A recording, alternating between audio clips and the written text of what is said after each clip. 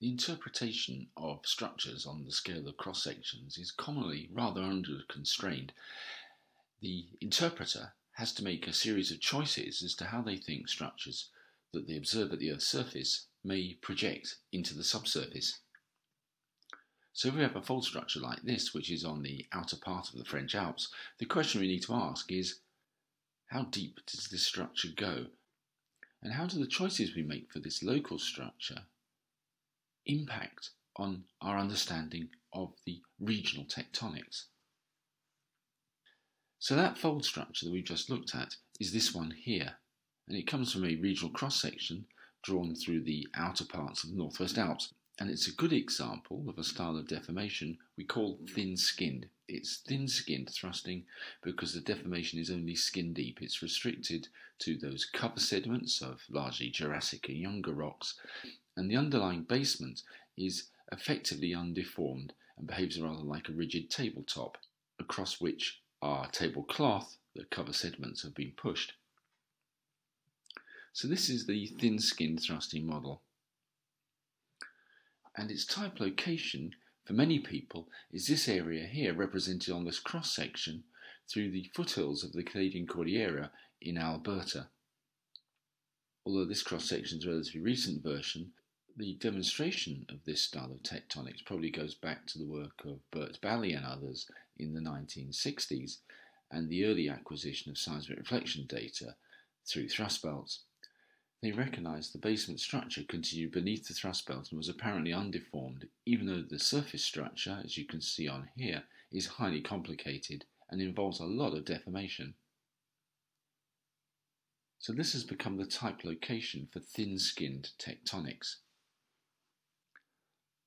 But the concept actually goes further back than that, indeed back to the dawn of many of our ideas of thrust systems, and it continues to underpin understanding of thrust systems that we make through analogue models.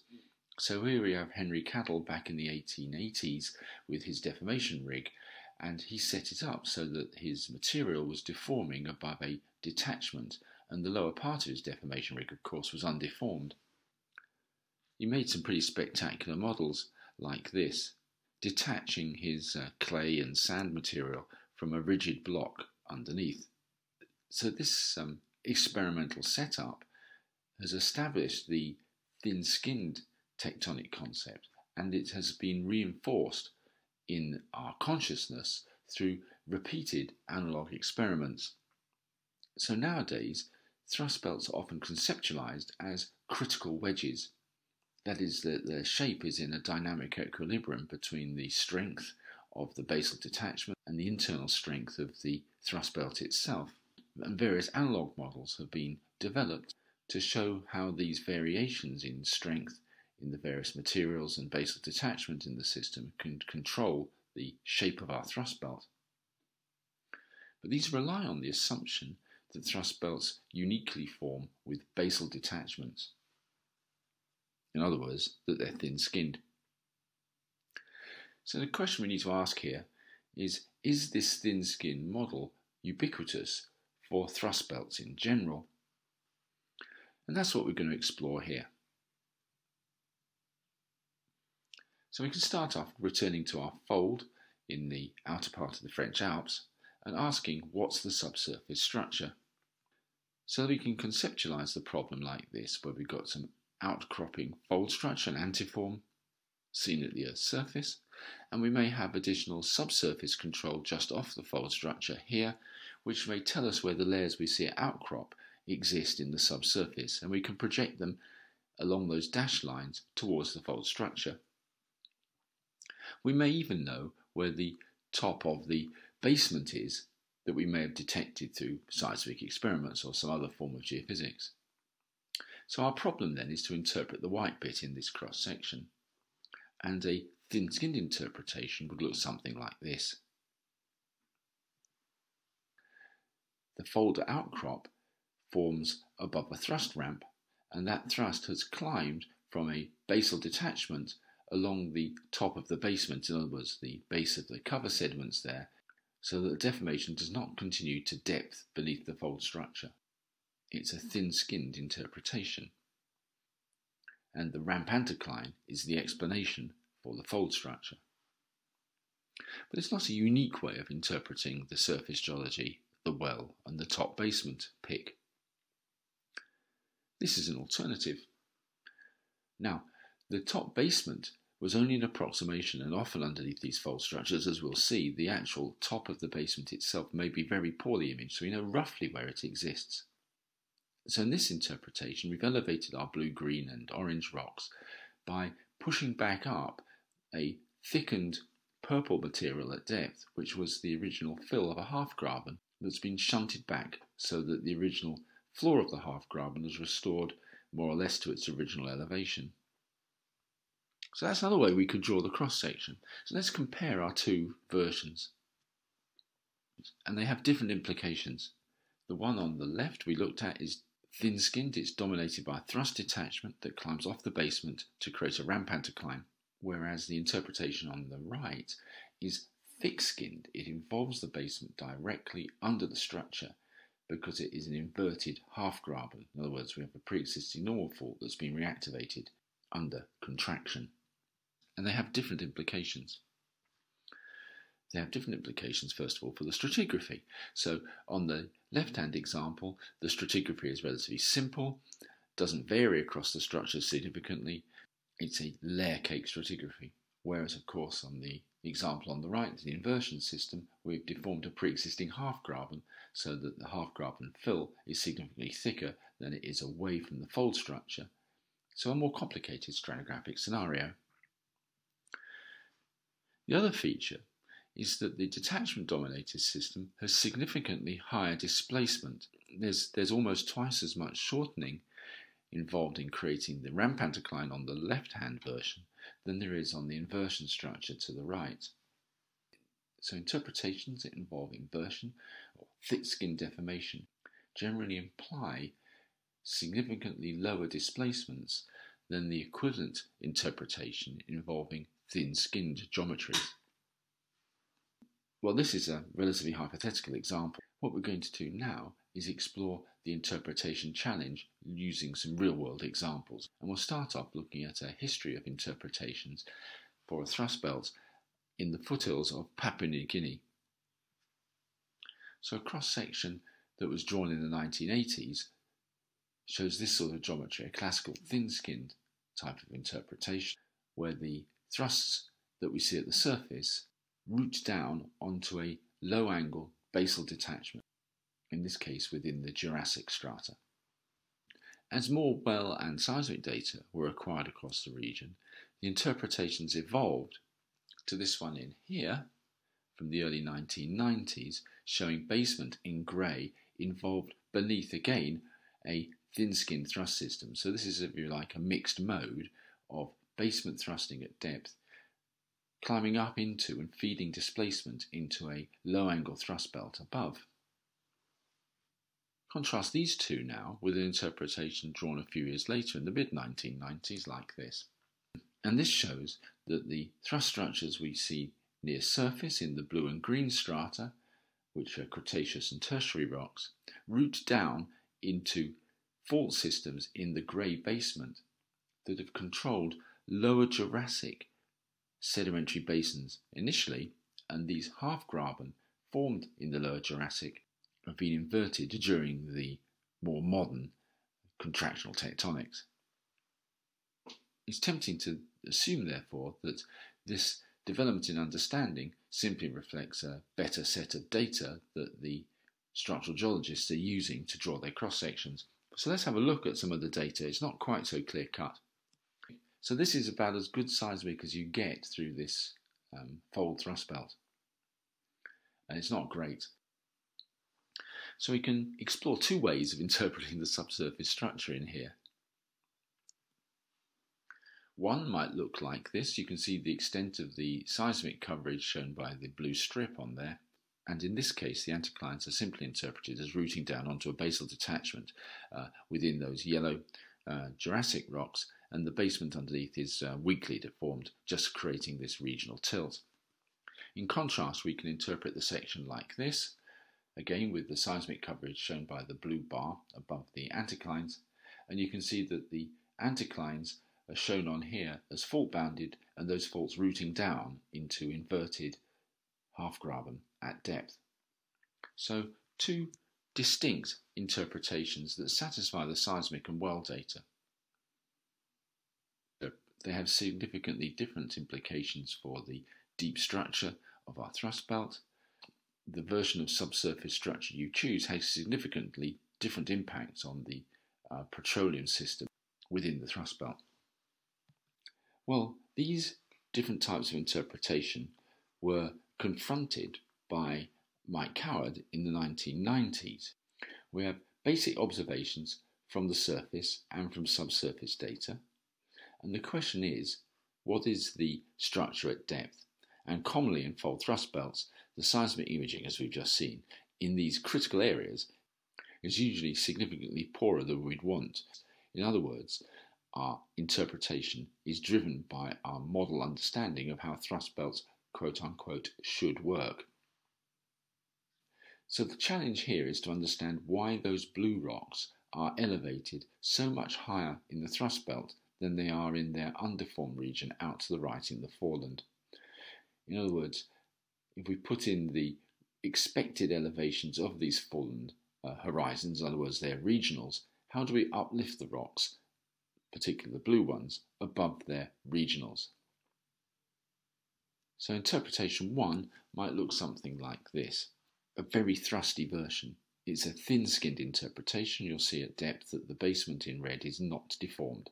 It's only those younger rocks that sit on top that have been stacked up. The deeper structure of our thrust belt is a duplex with lots of shortening. The basement is undeformed, and the original stratigraphy was rather thin, the fallen thicknesses in other words, and those thicknesses were originally regionally extensive. In other words, they formed a layer cake stratigraphy. We can contrast the thin-skinned interpretation, as Mike Coward did, with a thick-skinned interpretation like this, which involves inversion of pre-existing half-graben. The normal faults that were originally there have been reactivated as thrusts. Consequently, the basement is involved beneath the main thrust belt. And you'll see that the stratigraphy is significantly variable across the system. Out on the foreland, it's relatively thin, that's over to the right, but as we go into the pre-existing basin structures, the strata have been thickened up considerably, and then that thick strata is pushed back up on inverted normal faults. So it's the combination of originally thick stratigraphy together with basement involved inverting normal faults that has jacked up our blue rocks high above their regional. These two models, although based on the same original data, are significantly different. They show different amounts of deformation, in other words, the shortening, different stratigraphies, and therefore different pre-thrust basin geometries. So the choices we make have important implications for further understanding of the region. And we can really illustrate this now by going to the Italian Apennines, and we're just going to consider interpretations of this area here, the Umbrimache area in the Northern Apennines.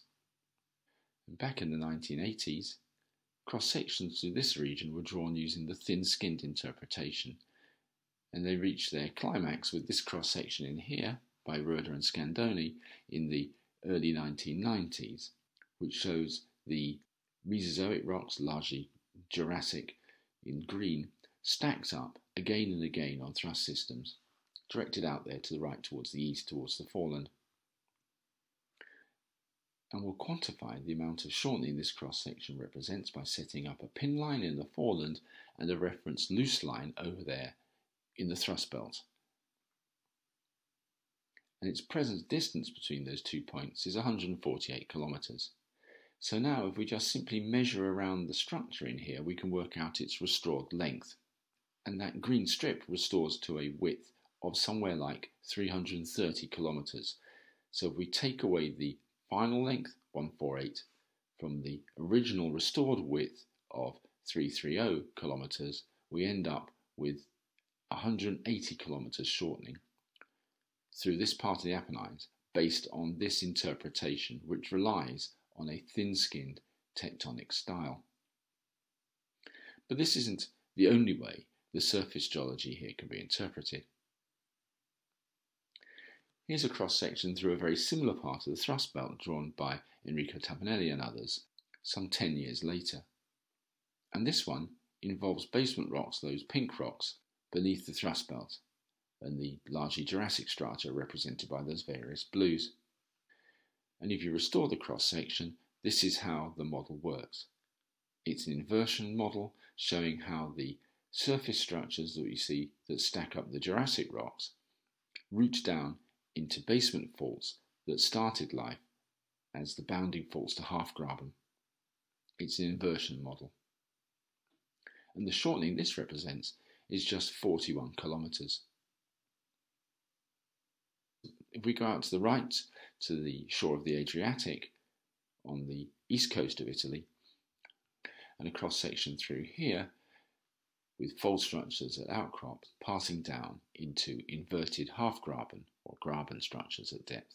So a basement involved model. And this section here only shows shade over 8 kilometres shortening. Well, let's now confront the differences between these thin-skinned and inversion models. So let's return to the thin-skinned model with its 180 kilometres shortening. And we'll just consider this area here beneath the Sibillini Mountains. Notice the elevation of the Jurassic rocks to outcrop in the Sibillini results from stacking up multiple thrust sheets, in fact 4 of them. So it's a 4-fold stack of the cover succession in here. Compare this with a version of the cross-section drawn by Siciliani et al. This cross-section has the Sibillini Mountains lined up in here. In the lower cross-section, the Jurassic strata are blue, and you can see they're elevated, but they're not elevated because of lots of repetitions of Jurassic strata, but simply because of inverted Permo-Triassic basins at depth. And critically, there's significantly lower contraction in this lower cross-section. The top cross-section, 180 kilometres shortening. Siciliani's cross-section shows somewhere in the region of 30 kilometres shortening. So the way in which we interpret the subsurface structure gives us radically different estimates of the shortening that the Apennines represent. It also impacts on our understanding of the original stratigraphy. In the thin-skinned model, the stratigraphy is on a long range, very simple. In the inversion model below, it's got a very complicated internal stratigraphy, particularly of these Permo-Triassic basins. Well, the idea that inversion may be highly applicable to this region is also evident when you look at seismic data in the offshore. And here's a line drawing from the very front regions of the Apennine thrust system on the floor of the Adriatic, where pre-Messinian basin structures have been inverted, and you can see that the fold structure there roots down into a pre-existing normal fault, the normal fault being revealed by the change in thickness of those yellow strata, which are Miocene in age. Another reason to be sceptical for the ultra-thin-skinned interpretations is understanding of the stratigraphy of the Apennines.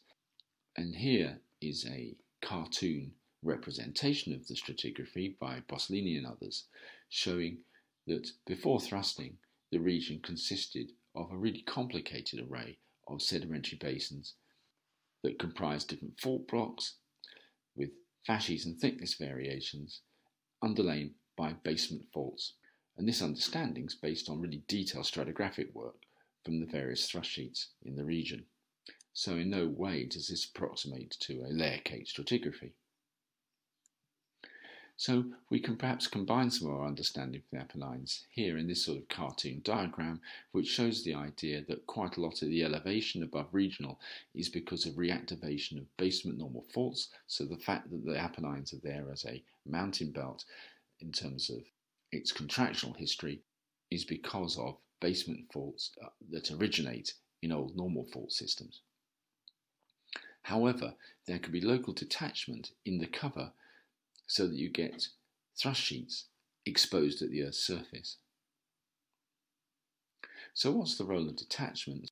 You might think with all this complexity on this stratigraphic template that the chance of there being thrust detachments that can move one set of strata on top of another is relatively low. But actually, if you look in the middle of the section in here, there are important Triassic evaporites, and as long as these are thick and not radically offset from one another, you can still have low angle thrusting going on, which can have thin skin deformation overlying thickening of the crust. So the implication from this is that we need to consider the pre-thrust basin type, its architecture, and the stratigraphic geometries that it contains, while we're making our interpretations of the contractional tectonics. Understanding of both goes hand in hand.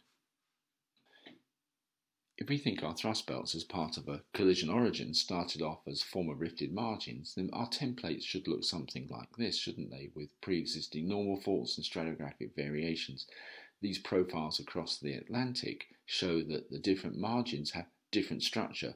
So in the distant future, when the Atlantic closes and the two margins collide, you might expect to see different structures formed on the North American versus the European side of the system. But of course, not all sedimentary basins have this type of structural complexity. Cratonic basins, which are big sags developed on top of otherwise rather stable continents, show long-range stratigraphic continuity. This is a cross-section showing the stratigraphic variations across a classic example of a cratonic basin. It's the Williston Basin in North America. And at first sight, it might look like there's a lot of stratigraphic complexity. But look at the scales. The vertical exaggeration on this is enormous.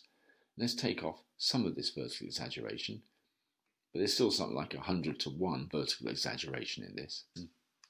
I've drawn two rectangles which represent a horizontal distance of 300 kilometres, out of which you could make a very reasonable thin-skin thrust system. The stratigraphy in there is remarkably constant. But you have to ask yourself, how many thrust belts are formed from former cratonic basins like this? Certainly a good many of them you'd expect to have formed out of either rifted margins or intercontinental rift basins such as represented by this profile through the North Sea. The middle part of the basin in here comprises a whole series of normal fault blocks. So a complicated syn rift system at depth with pre-existing normal faults ready to be reactivated should they get the chance, but a simpler post-rift sedimentary drape across the top and on the flanks. So thin-skinned thrust styles have been applied to the whole crust. Of course, the basement's involved, but the basement in this cross-section is involved with detachment from the crust from the mantle along the moho and within the crust. So this cross-section, drawn by Maurice Matouet from the Himalayas in the 1980s, he termed these structures a crustal stacking wedge or a duplex or imbricate system. It's very much based on the idea of thin-skinned tectonics. Here's another example taking those same ideas for the Central Andes, showing the idea, and you can see on the restored template in there, the idea of continuously layered upper and lower crust and mantle. So it's a layer cake stratigraphy, if you like, for the crust and indeed the sedimentary cover on top. And the structural style is essentially a thin-skinned style. There's no structural inheritance in here, no consideration of what the original basin form might have been. The assumption is there was no original sedimentary basin. It was basically a layer cake stratigraphic and crustal template. Compare this with this section here through the Pyrenees, which shows that the Pyrenean origin is a restacked rifted margin, and consequently the restored template takes this into account by showing the crust changing thickness across the region, showing the form of pre-existing sedimentary basins. Now this is a very early version of this, drawn by Francois Roux and others in the very later part of the 1980s. More modern understanding would put a lot more detail into the form of the sedimentary basins, and therefore understanding how these basins came to be shortened to make the Pyrenean origin represented in that top diagram. The section balances, in other words, you can do an audit of crustal cross-sectional area from the final stage section at the top to the lower one underneath, And doing this type of audit is a really important way of demonstrating the validity. It doesn't mean that the cross-section is necessarily a unique interpretation, but it shows that it can work. So to conclude, thrust belts the world over are very commonly illustrated as thin-skinned, basement assumed to be undeformed beneath the section. So this understanding, based on the Canadian Cordillera, is highly influential. But I would argue that it's been somewhat overplayed.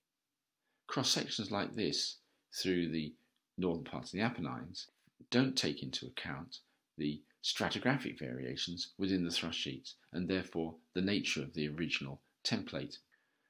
Cross-sections like this they show more complicated behaviours and they show inherited basin structures. So they're taking account of the stratigraphy. This stratigraphic information is critical for understanding structural geometry and therefore the evolution not only of our thrust belt but also of what went before. So in making a choice between thin-skinned and thick-skinned interpretations of a thrust belt, the geologist is dealing with an under-constrained problem. A useful way of tackling the problem is to try out alternatives, but bearing in mind that these alternatives will have different implications for the deformation, the amount of shortening, of the stratigraphy involved in the system, and for the pre-thrust basin geometries.